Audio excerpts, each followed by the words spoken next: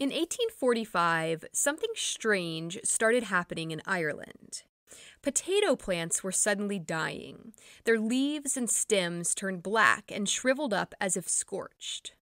Terrified farmers began digging up potatoes from the ground, their hearts pounding in their chests, knowing full well the devastation that would ensue if the crops failed.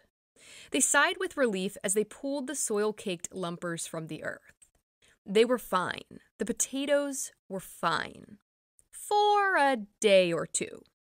Then, without explanation, they began to rot, turning slimy and black, putrid, inedible. Potatoes that were supposed to feed their families for months were no longer fit to feed the livestock. Over the next 7 years, an estimated 1 million people would die in Ireland, victims of a blight that wreaked havoc on an already impoverished country.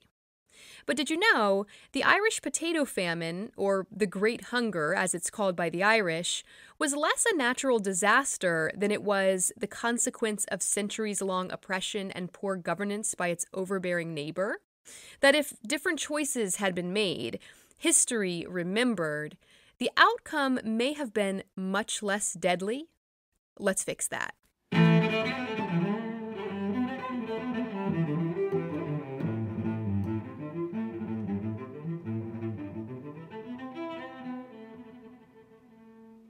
Hello, I'm LaFountaine, and you're listening to History Fix, where I discuss lesser-known true stories from history you won't be able to stop thinking about. St. Patrick's Day is coming up, so we're going to Ireland today. I'll also be unpacking just exactly who St. Patrick was and what the deal is with that weird holiday next week, don't worry. And yes, I know it's Women's History Month. We will be hearing more women's stories later in the month. March is an exceptionally long month, you guys. Relax. Plus, like every month is Women's History Month on History Fix. So we're taking a little detour into Ireland for a couple of weeks. The thing about the Irish potato famine is, and that sounded like the start of a terrible stand-up joke. No joke. I'm being serious. This is very serious. Actually, for real, though, this is pretty heavy, and there's going to be some disturbing stuff. I'll try to warn you ahead of time if there's anything particularly scarring. But the thing about the Irish potato famine is that it was much less a natural disaster than it was the consequence of Ireland's centuries-long toxic relationship with England. The blight, the disease that actually killed the potatoes, that was a natural disaster.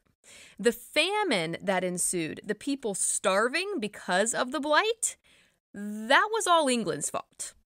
It was, though. It was. So, to explain how this all went down, how 1 million Irish people died and 2 million fled the country in the span of just 7 years, I have to take it way back to explain the complicated relationship that Ireland had with England. And kind of still does, TBH. And oh my goodness, British history is so overwhelming. I remember taking AP US history in high school. It was a very intimidating class. It was a hard class. It would basically make or break your GPA, which within the narrow lens of a bookish 17-year-old high schooler would make or break the future of your whole life. But looking back, U.S. history is pretty brief. We're talking a few hundred years of people and events that you have to learn about. British history goes back so much farther, so many more people and events, and it's just so much more complicated in general. A lot more interaction with other countries and problems, so many problems. Was there ever not a problem in British history? Was there like 1 year somewhere with no problems? I don't know, man. I don't know how you UK folks did it. How did you learn it all? Do you learn it all in school, or is it like a divide and conquer thing? Like, oh yeah, this designated group of scholars knows about the Battle of Hastings, and these guys do War of Roses. They just do War of Roses, so, I don't have to worry about those. Wow. Anyway, that being said, I'm going to try my best to brief you on the twisted history between England and Ireland. And, I'm American, so I really have no hope of untangling this. Please be merciful. Before the Protestant Reformation started in the early 1500s, all of Europe was Catholic. That's just what it was. If you were a Christian, you were Catholic. It was the only church. So until then, there was no real religious strife between Ireland and England. They were all Catholic. But even so, the first English invasion of Ireland happened well before this split, all the way back in 1169. See what I'm saying? So many more centuries of history to learn. It's bananas. In 1169, some English guys wandered over to Ireland. According to Professor Sean Duffy at Trinity College in Dublin, quote, "Within 2 years of the arrival of this small group of Anglo-Norman adventurers, Henry II would become the first reigning English monarch to set foot on Irish soil. In what was arguably the single most formative event in Irish history, King Henry formally brought the island under the lordship of the English crown, a constitutional relationship that endures to the present day in the case of Northern Ireland. It is no exaggeration to say that the central dynamic of Irish history and Ireland's complicated connection with England over the course of the last 8.5 centuries originates in the 1169 invasion.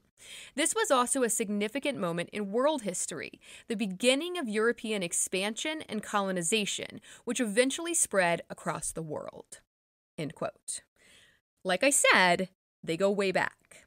But also, like I said, there wasn't that much beef for a while because they were all Catholic. That would all change with the rise of the Tudor dynasty. Let's jump forward roughly 300 years. By the mid-1400s, England was in essentially a state of civil war. I talked about this in episode 11 about Mad Kings, and again in episode 19 about Henry VIII. Basically, England's king, Henry VI, was insane, and therefore not doing a great job ruling the country. This led to the War of Roses, in which various factions were trying to claim the throne and fill the power vacuum left by this inept king. Henry Tudor was one of those factions. Henry would win the throne and become King Henry VII, but he was only distantly related to Henry VI, not like his son. He wasn't his son. They just both had the name Henry, and so one is the 6th, the other one had to be the 7th. It's kind of like how Queen Elizabeth II, the most recent queen, is not the daughter of Queen Elizabeth I, right? There's like several hundreds of years between. That's just how it works. Anyway, Henry VII, he has very little claim to the throne at all. He just won it in battle, basically. So leading up to the rise of the Tudor dynasty with Henry VII, England has been in a rough patch. They have a crazy king, and they're embroiled in a civil war. They begin to look at Ireland as a possible Achilles heel, worried that rival powers like France or Spain could take control of and use Ireland as a launch pad, basically, to invade England. So once Henry VII gains power and things simmer down a bit, he's like, yeah, we've really got to get a handle on that Achilles heel launchpad Ireland situation. At this point, there is a very small English presence in Ireland in an area known as the Pale, which was basically Dublin. The rest of Ireland is controlled by local lords and chieftains. So Henry puts this guy, Lord Deputy Sir Edward Poynings, in charge of Ireland. Which, Lord Deputy Sir, geez, with the titles. In 1494, Poynings gets the Irish Parliament to agree to more English control. So now they need the king's approval to pass any future laws, and any laws passed in England also automatically apply to Ireland too. Now you may be wondering why the Irish went along with this. Well, because it was just as beneficial to them as it was to the English. The Irish aristocracy got to keep doing their thing without having to worry about an Irish activist reformer-type king rising up and taking power and threatening their privileged way of life. It was a win-win for England and Ireland. I mean, if you were rich, I guess. Henry VII died in 1509, and his son, Henry VIII, took the throne. And this is where everything gets crazy. Henry breaks with the Catholic Church after the Pope refuses to grant him a divorce from his first wife, Catherine of Aragon. He establishes the Church of England, of which he is the head, a Protestant church, all so that he can divorce Catherine and marry his mistress, Anne Boleyn, all so that she will give him a son, which, spoiler alert, she doesn't. And so England becomes a Protestant country, while Ireland remains mostly Catholic. And this is where the real problems begin. Henry VIII, man, this guy just messed everything up. In 1541, Henry was given the title King of Ireland with the support of the Irish Parliament for the same reasons as before. Henry let them go about their privileged lives, he acknowledged their titles, and he put them in charge of ruling Ireland. Now, he did dissolve the monasteries, though, which they weren't too happy about. But Henry's attack on Catholicism wasn't as bad in Ireland as it was in England. However, it was the beginning of a division based on religious differences, a crack that would widen and widen.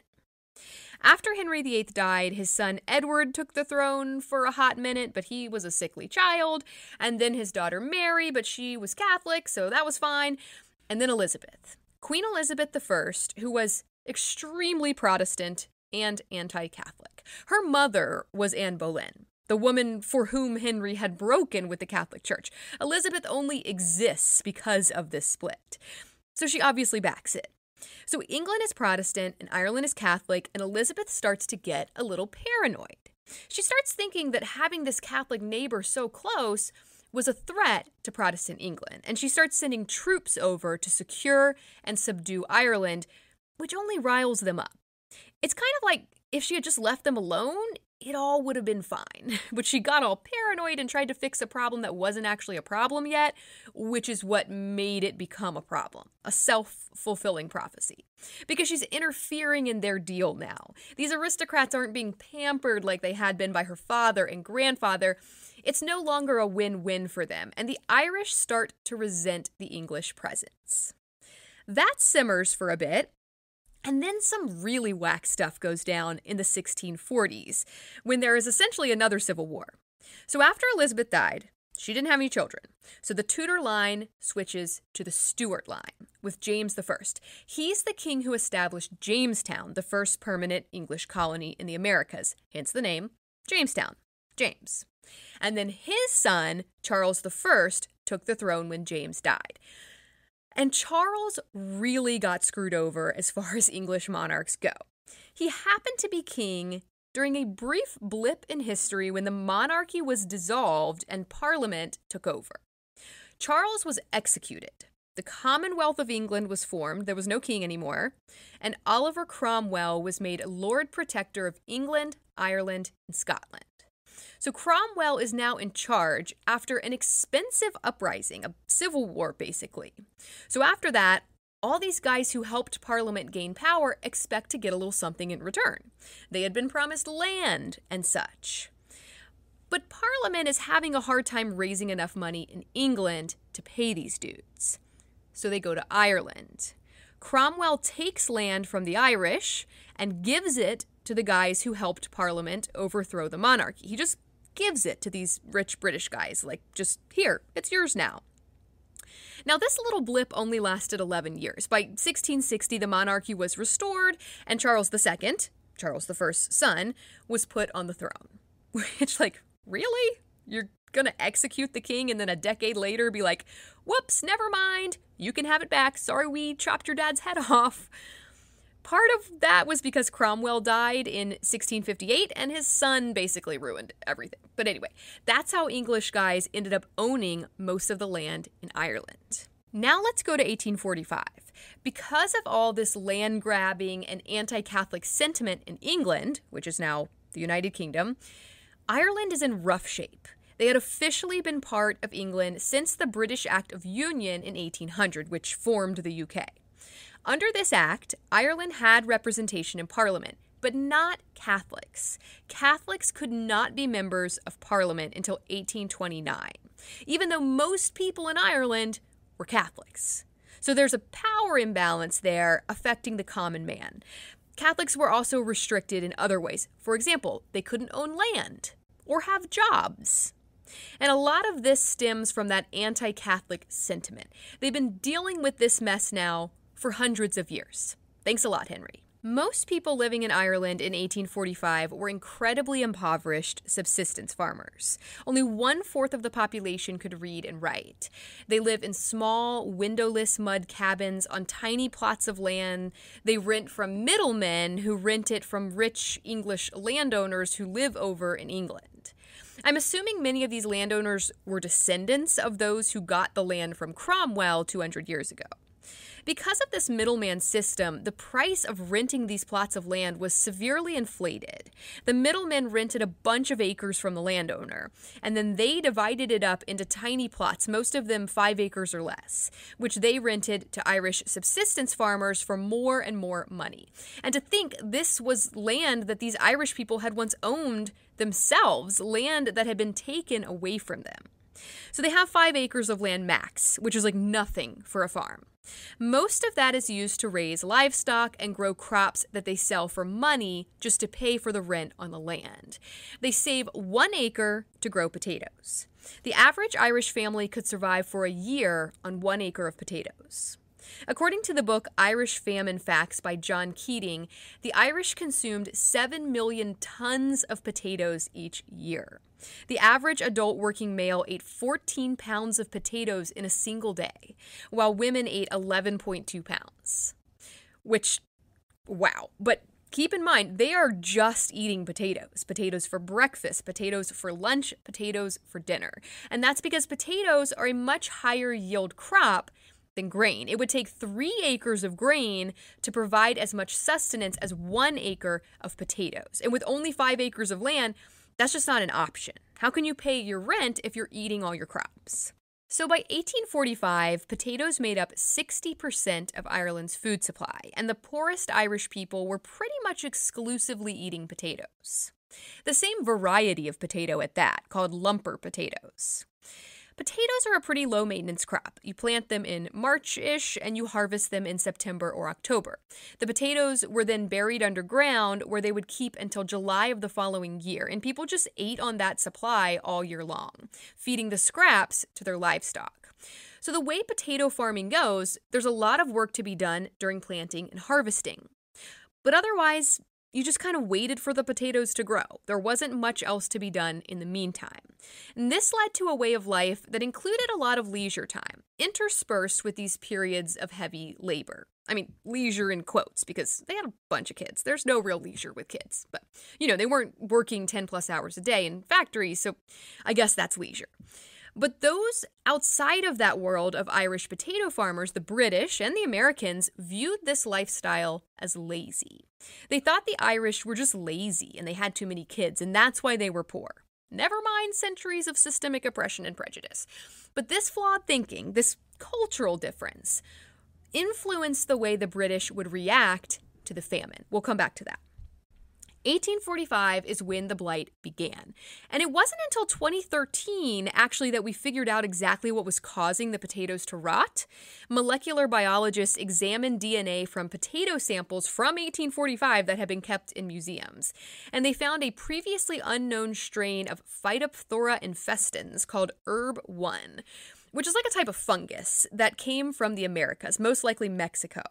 Scientists think this strain is now extinct thanks to improvements in crop breeding that led to herb 1 resistant potatoes. But in 1845, everyone is planting these lumper potatoes, and they are not resistant. So the blight hit Ireland hard, mostly because of their dependence on potatoes as the main food source. And they have no idea why. They have no concept of fungal microorganisms. They blame excessive moisture, static electricity, smoke from trains, and vapors rising from underground volcanoes. They have no freaking idea what is causing the blight. UK Prime Minister Sir Robert Peel sends a commission to Ireland to figure out what's going on. Because remember, Ireland is part of the UK as of 1800. They estimate that Ireland is probably going to lose half of its 1845 potato crop to the blight, but it's fine. They'll bounce back. So they don't do a whole lot to help at first, but it's so much worse than that. Potato crops had failed in Ireland before, but never on this scale. And it's not just the 1845 crop. The 1846 crop is hit even harder. They had used the diseased potatoes from 1845 as seed to plant the 1846 crop. So the blight just spread even more. By 1846, things are getting dire. Malnourishment from lack of food is leading to all kinds of diseases. Cholera, dysentery, scurvy, and typhus spread throughout the Irish countryside. This is where it gets a little bit disturbing if you want to skip forward like 30 seconds. Witnesses report seeing children crying with pain and looking, quote, like skeletons, their features sharpened with hunger and their limbs wasted, so that there was little left but bones. People begin dying, mostly from disease. History author Christopher Klein summed it up in an article for History.com when he wrote, quote, "Through 7 terrible years of famine, Ireland's poetic landscape authored tales of the macabre. Barefoot mothers with clothes dripping from their bodies clutched dead infants in their arms as they begged for food. Wild dogs searching for food fed on human corpses. The country's legendary 40 Shades of Green stained the lips of the starving who fed on tufts of grass in a futile attempt for survival. Desperate farmers sprinkled their crops with holy water, and hollow figures, with eyes as empty as their stomach, scraped Ireland's stubbled fields with calloused hands, searching for one, just one, healthy potato. Typhus, dysentery, tuberculosis, and cholera tore through the countryside as horses maintained a constant march, carting spent bodies to mass graves." End quote. Peel realizes this is worse than they had initially thought. This is really bad. And he finally decides to act by repealing the Corn Laws. So to clarify, because this confused me, corn just refers to all grain in the UK, apparently, not just corn. It's wheat and barley and whatever, it's just all called corn. Weird, but okay.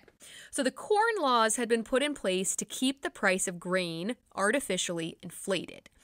Basically, it put high tariffs on any grain imported from abroad, and this allowed grain grown locally in the UK to be sold at higher prices. It was supposed to help the British grain growers out. Peel does away with this in order to bring the price of grain back down so that hopefully the Irish can just start eating grain instead of potatoes. But they still didn't have enough money to buy the grain, even at the cheaper prices. So that fails. And then he starts importing Indian sweet corn from the United States into Ireland. So this is actually corn, just to clear that up. This is corn. He doesn't run this one past Parliament, though. He's just like, executive decision. We're doing it. People are starving. Bring in the corn. But there are a few problems with this. First, corn is much tougher than grain, and it has to be processed for much longer before it's edible. So there aren't enough mills in Ireland to handle this. And then once it is processed, ground into cornmeal, they sell it for a penny a pound. And the Irish poor, the ones who are starving, they still can't afford to buy it at a penny a pound. This is like next level poverty. Those who can afford the cornmeal end up with diarrhea and scurvy. It's hard to digest, and it's less nutritious than the potatoes, which were their only source of vitamin C. So Peel is trying, he really is, but it's just not helping much. On top of that, folks in the British grain industry are furious that he's repealed the Corn Laws because it's hurting their profits now. Never mind that people are starving to death in Ireland. How dare he mess with the grain prices? This reaches such a boiling point that Peel actually resigns from office in June of 1846, and the Conservative government is taken over by the Liberal Whig Party. The Whig Party takes the stance of, we'll just leave it alone and it'll sort itself out.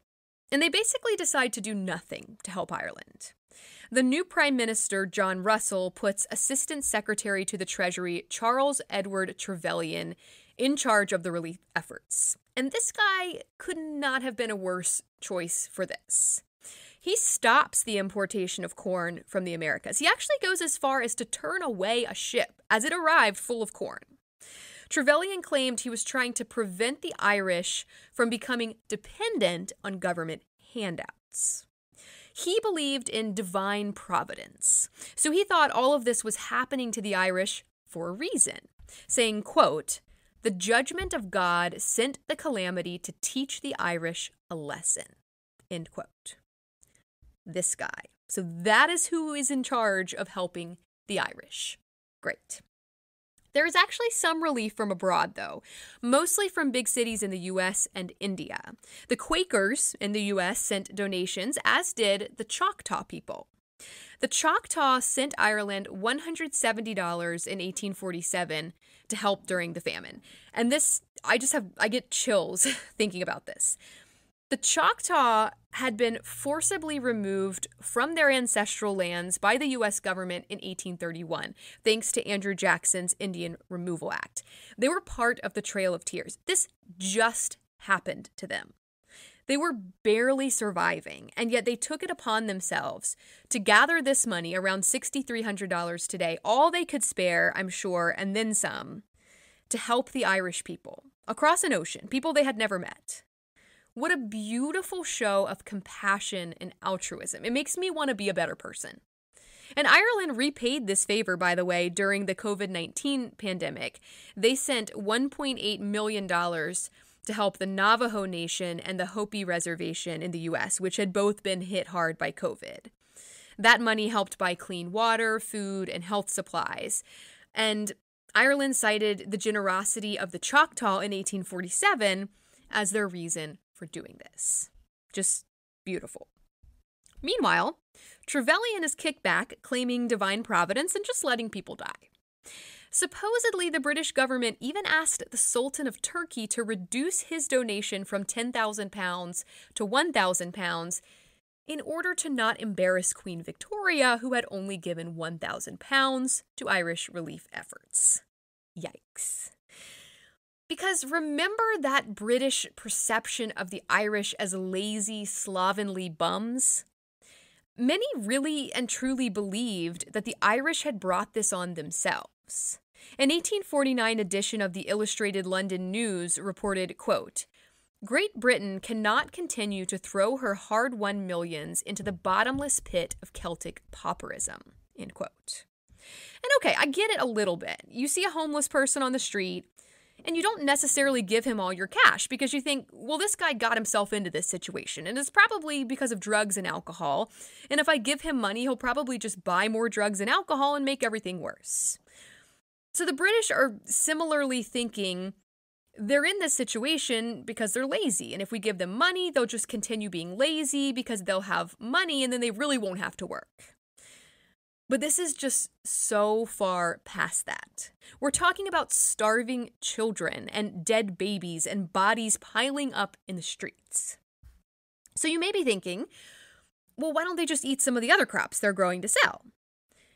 Because if they have nothing to sell, they can't pay rent on the land. And if they can't pay rent on the land, they get evicted. And then they're really and truly screwed. So during all of this, Ireland continues to export food like grains, rabbits, butter, fish, onions, and honey to England. And the government does nothing to stop this. They just keep accepting shipments of Irish food while doing nothing to stop the famine. And this is a bad look. There are actually riots in port cities in response to shiploads of food leaving Ireland. But who's to say if this food would have been enough to even make a difference? Potatoes were such a vast majority of the food supply. But the continued export of food out of Ireland was definitely damaging to the already strained relationship between Ireland and Britain. 1847 was better. The potato crop was healthy, but not enough had been planted. People either ate the potatoes they normally would have saved for planting, or they were too sick and weak to plant that year. So it was a small but healthy harvest. This slight improvement in the potato situation and a banking crisis that hurt the British economy led to the passing of the Irish Poor Law Extension Act in June of 1847. This was a final nail in the Irish coffin. It made it so that it was up to the Irish landlords to provide relief to their tenants, not the British government. It shut down soup kitchens, which had only been operating for around 6 months and had done a lot to bring down the death toll. But those get shut down. It also made it harder for Irish people to enter British workhouses, which was basically a last resort for those who had become homeless and were starving. There were around 130 of these workhouses, which could accommodate a combined 100,000 people. But they were basically prisons. Families who entered workhouses out of necessity were separated. They wore uniforms, they couldn't leave, and they worked 10-hour days. Not at all unlike prison, except probably with more working involved. Workhouses were dirty and crowded, and diseases spread like wildfire. 2.6 million Irish people went into workhouses during the famine, where an estimated 200,000 died. These new poor laws made it harder for Irish people to enter workhouses, so they didn't even have that horrible option anymore. Now it was up to the landlords to provide relief. And they were like, no. And many opted to just evict their tenants and be done with it. 500,000 Irish people were evicted during the famine. The male heads of household were often sent to jail for not paying rent, which left their wives and children homeless, just literally starving in the streets.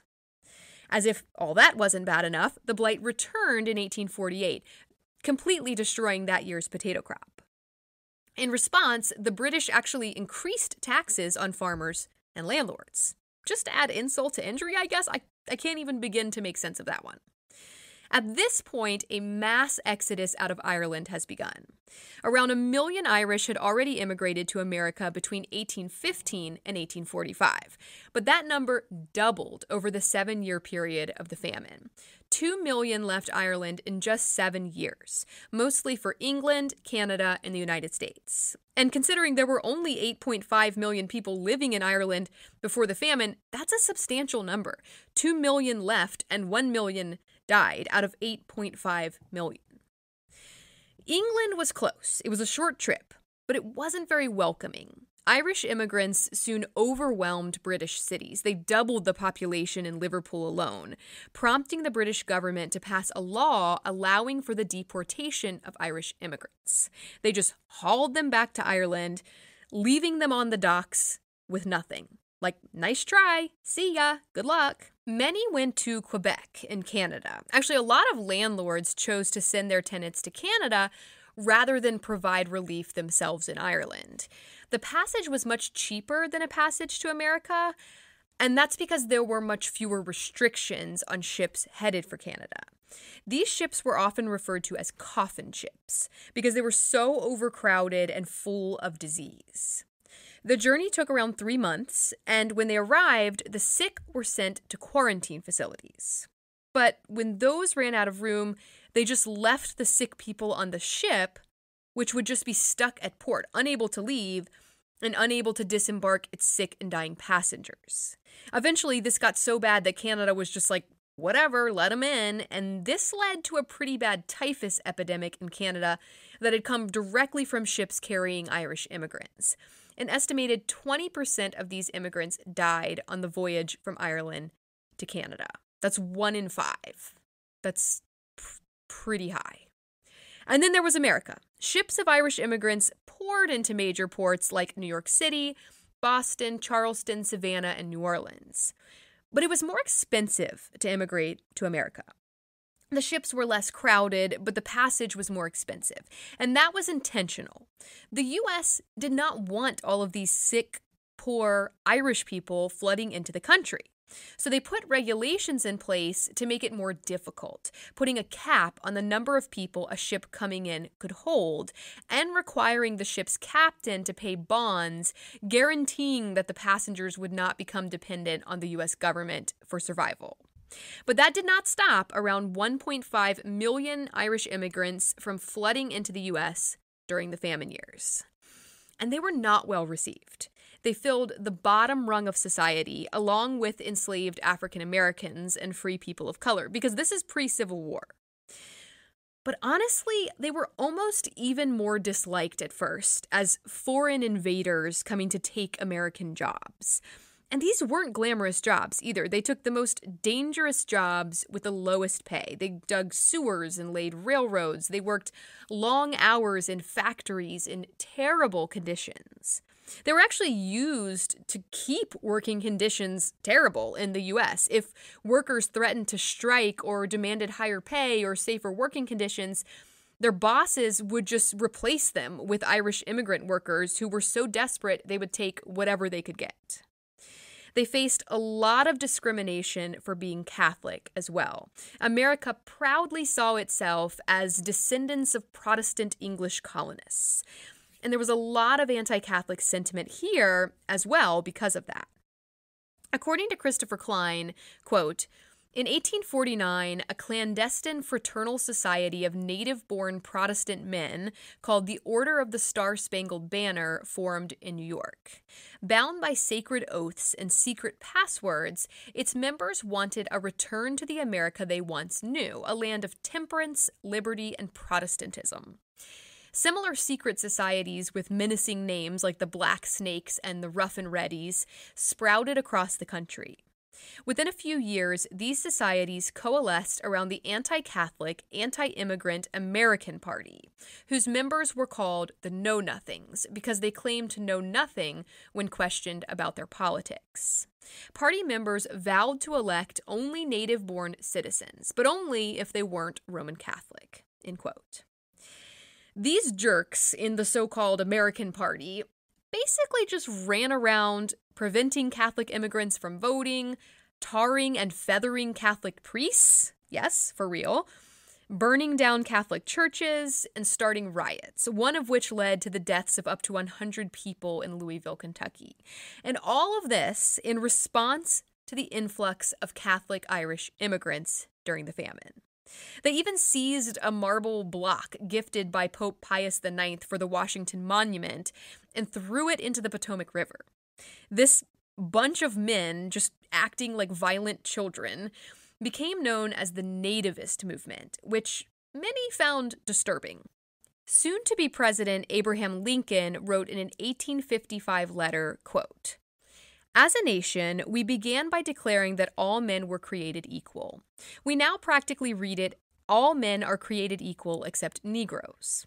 When the Know-Nothings get control, it will read, all men are created equal except Negroes and foreigners and Catholics. When it comes to this, I should prefer immigrating to some country where they make no pretense of loving liberty. To Russia, for instance, where despotism can be taken pure and without the base alloy of hypocrisy. End quote.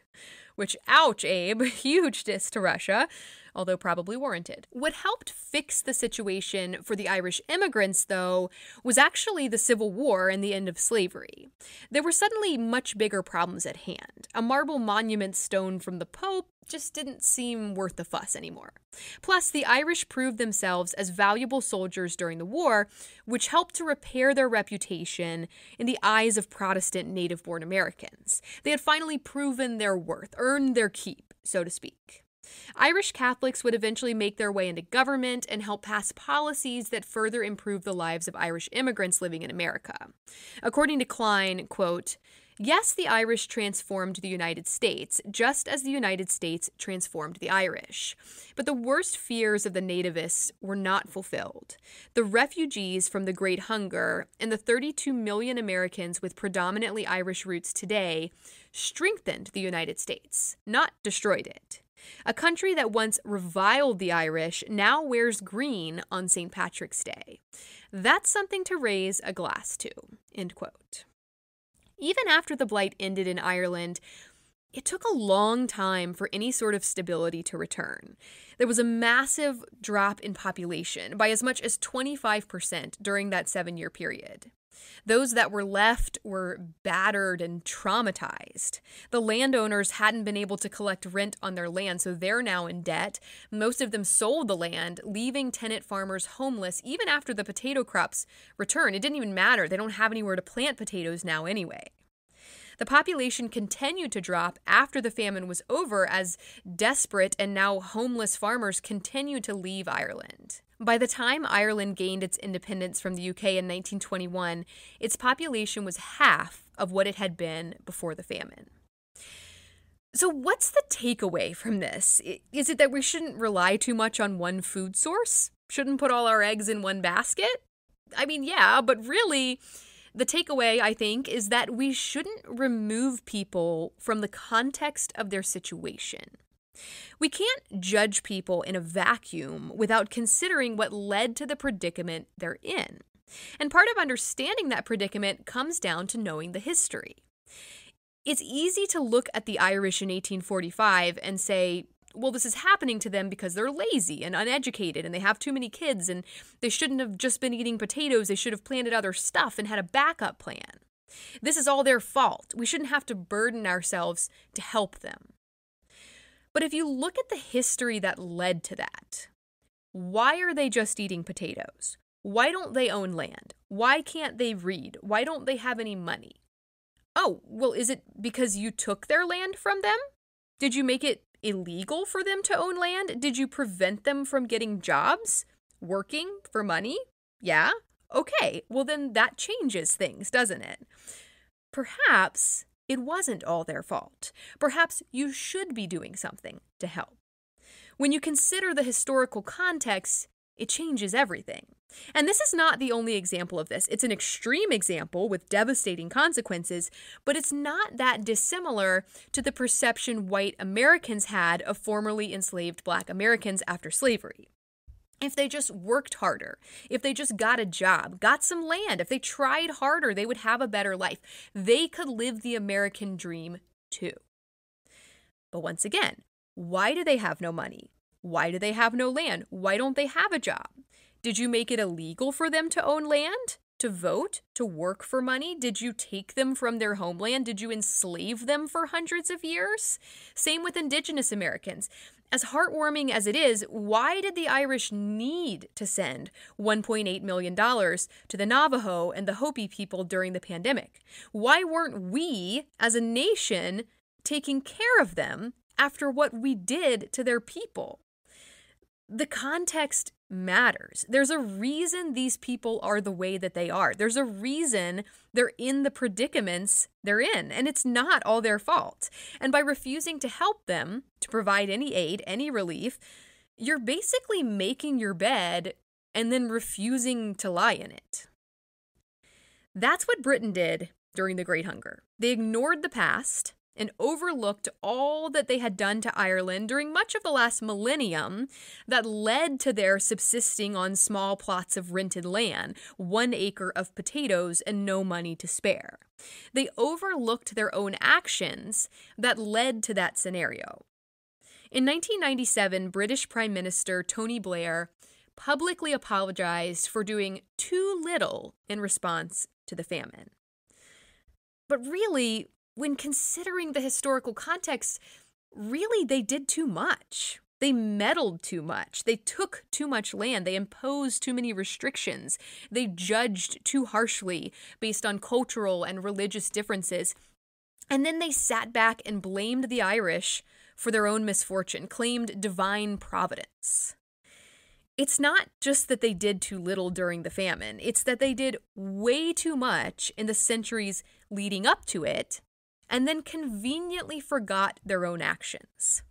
This is why history is so important. I will preach it all day long. It provides context for the modern world. And judging modern problems, people, and situations out of that context is going to have devastating consequences. The Great Hunger was unfortunately an extreme example of just how devastating those consequences can be.